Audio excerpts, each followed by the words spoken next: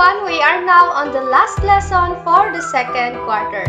Our last lesson is on the linear equations and inequalities in one variable with absolute value. So kung mapapansin nyo, last meeting, ang lesson natin ay yung linear equations and inequalities in one variable. Ngayon, dadagdagan natin ng with absolute value. This is still our module of the week.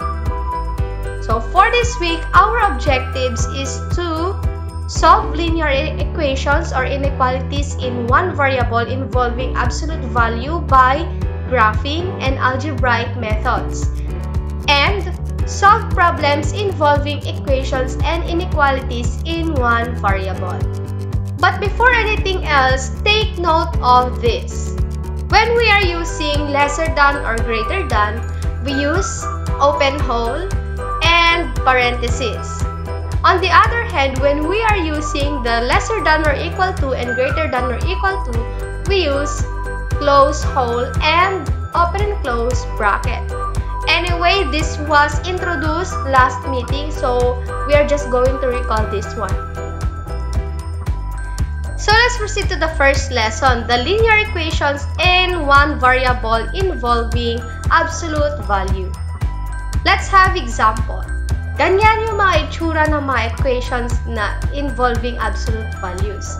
The first example is the absolute value of 2 plus 8a equals 18. First thing you need to do is to identify the expression inside the absolute value.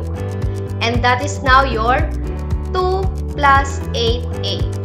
And it is equal to 18. So, dalawa yung gagawin nating equation. Yung isa, 2 plus 8a equals 18. At yung isa ay 2 plus 8a equals negative 18. Tignan nyo, naging negative lang yung 18. So, let's proceed with evaluation. So, let's evaluate first this part. 2 plus 8a equals 18. Using your knowledge last lesson, we have 8a equals negative 2 plus 18. So, yung 2 dito naging negative 2 sa kabila kasi tumawid siya sa equal sign. At yung 18, nag-remain siya na positive 18 kasi nandyan lang siya sa right side. Lahat ng may variable sa left side. And then proceed with the operation. We have 8a equals 16. And since dapat a lang yung matira dyan, so we have to divide both sides by 8. And then cancel 8 there. And then we have a equals 2.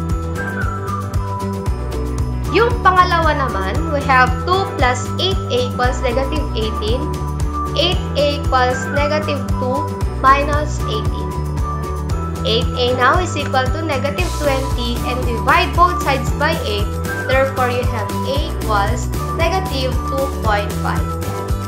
Therefore, the solutions of the absolute value 2 plus 8a equals 18 are a equals 2 and a equals negative 2.5. Let's have another example. We have the absolute value of 3x minus 5 minus 4 equals 6. So, this case, dapat ang itira lang natin sa left ay yung may absolute value. So, yung negative 4, ililipat natin dito. So, magiging ganyan na siya. And then, simplifying that, we have the absolute value of 3x minus 5 equals 10. Ito na yung gagamitin nating equation. So, we have 3x minus 5 equals 10. Ang una nating ilalagay kasi yan yung original. At yung iba ay yung 3x minus 5 equals negative 10. Magiging negative lang yung walang absolute value. Then, let's proceed to evaluation. We have 3x equals 10 plus 5. So, simplifying that, we have 3x equals 10 plus 5 is 15. At dapat, x lang yung matira dyan, so divide both sides by 3. Therefore, x is equal to 5. On the other hand, we have 3x equals negative 10 plus 5. And then simplifying that, we have 3x equals negative 5 and divide both sides by 3. So your answer now is x equals negative 1.67. Therefore, the solutions of the absolute value of 3x minus 5 minus 4 equals 6 are x equals 5 and x equals negative 1.67. So, ganun lang yung linear equations involving absolute values. So, let's proceed now to our next lesson. Linear inequalities in one variable involving absolute value. Now, let's have example number 1. We have the absolute value of x minus 4 is lesser than 3. X minus 4 is lesser than 3. Isulat muna natin yung original. Tapos, yung x minus 4 is greater than negative 3. So, naglagay lang tayo ng negative 3 dito. Basta ganito yung format niya. Take note, basta lesser than, ganito. And then, tanggalin natin yung negative 4 dito para x lang yung matira. So, we have x is lesser than 3 plus 4. So, napunta sa kabila.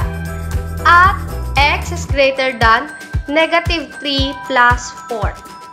Ganyan na siya. And then, x, dito 7, dito 1. So, x is lesser than 7 but greater than 1. That's how you read that. But that is not the final answer. We have to put our answer in set notation. So your set notation is x lesser than 7 but greater than 1. And using the graph, since we are having the lesser than sign, we have to use open hole. Put it in 7 and in 1. So, lahat daw ng numbers na mas greater sa 1 ay 2, 3, 4, 5, 6, 7, 8, 9, and pero hanggang 7 lang.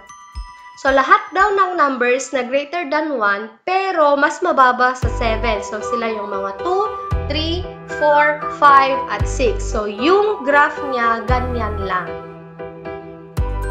And using the interval notation, we have to put open and close parentheses 1, 7.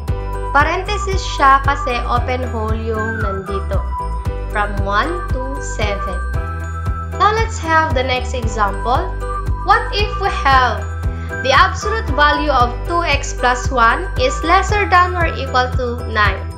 Again, let's write the original, which is 2x plus 1 is lesser than or equal to 9. And then on the other side, 2x plus 1 is greater than or equal to negative 9. And then we have to simplify. Tanggalin natin yung 1 dyan para yung 2x lang yung matira. So we have 9 minus 1 at yung kabila, negative 9 minus 1. And simplifying that, we have 2x is lesser than or equal to 8 but greater than or equal to negative 10. But that is not the final answer because we still going to remove 2 there para x lang yung matira. So divide all the sides to x. So you have 8 divided by 2 is 4 and negative 10 divided by 2 is negative 5. Using the set notation, we have x is lesser than or equal to 4 but greater than or equal to negative 5. And then, let's have the graph. Since lesser than or equal to yan, we use close hole in 4 and in negative 5. So, the numbers between that are negative 5, negative 4, negative 3, negative 2, negative 1, 0, 1, 2, 3, and 4.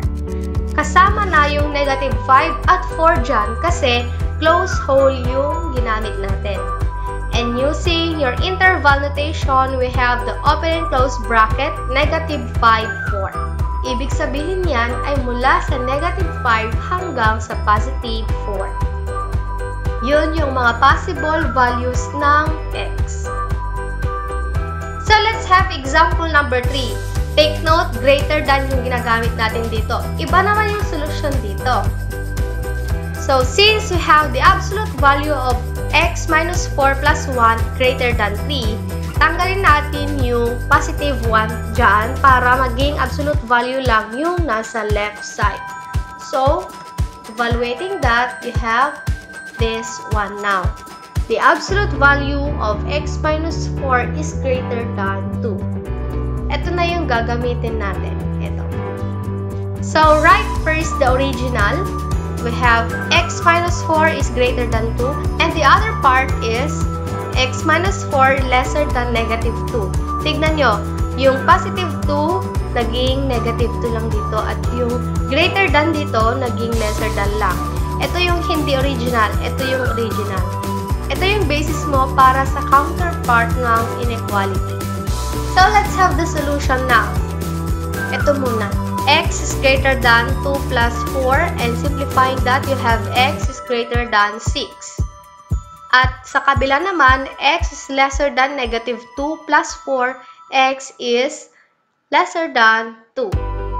Using the set notation, we have x is lesser than 2 or x greater than 6. At yung graph naman niya, ito na. From 6, lahat ng numbers na greater than 6, sila yung mga 7, 8, 9, 10, and so on and so forth. So, yung direction niya, dyan. While x is lesser than 2, from 2, lahat ng numbers na mas mababa pa sa 2 ay yung 1, 0, negative 1, negative 2, negative, and so on and so forth. So, yan yung direction niya. Now, the interval now is open and close parenthesis, negative infinity hanggang 2. Union with 7 to positive infinity. Ito lang yung basis mo. Pag nagsulat ka ng interval, ito lang yung basis mo, yung graph. So, yung 2 dito, yung 7 dito, yung union, ito yung gap nila. Then, positive infinity, kung na-extend siya to the right. Negative infinity, pag na-extend siya to the left. So, yan na yung answer. Let's have another example. If we have the absolute value of x plus 3 greater than or equal to 5, the first thing we need to have is x plus 3 greater than or equal to 5. And the counterpart of that is x plus 3 lesser than or equal to negative 5. Kabaliktaran lang niya. Now, let's have the solution. So, x is greater than or equal to 5 minus 3. X is greater than or equal to 2. On the other side, we have x lesser than negative 5 minus 3. And simplifying that, we have x is lesser than or equal to negative 8. Now, using your set notation, we have x is lesser than or equal to negative 8 or x is greater than or equal to 2. The graph, syempre, we use the greater than or equal sign, so we have to use the closed hole. We put a closed hole above 2 and negative 8. So, yung direction niya pa ganyan. So, lahat ng numbers na greater than or equal to 2 ay yung 2, 3, 4, 5, 6, 7, 8, 9, 10, and so on and so forth. At lahat ng numbers na lesser than or equal to negative 8 ay negative 8, negative 9, negative 10, and so on and so forth. Kasali na dito yung negative 8 at 2 kasi we used closed hole. And now the interval is like this.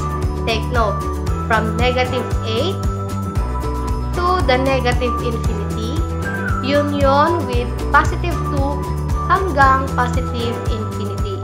That is now our interval notation. Gets nyo, guys?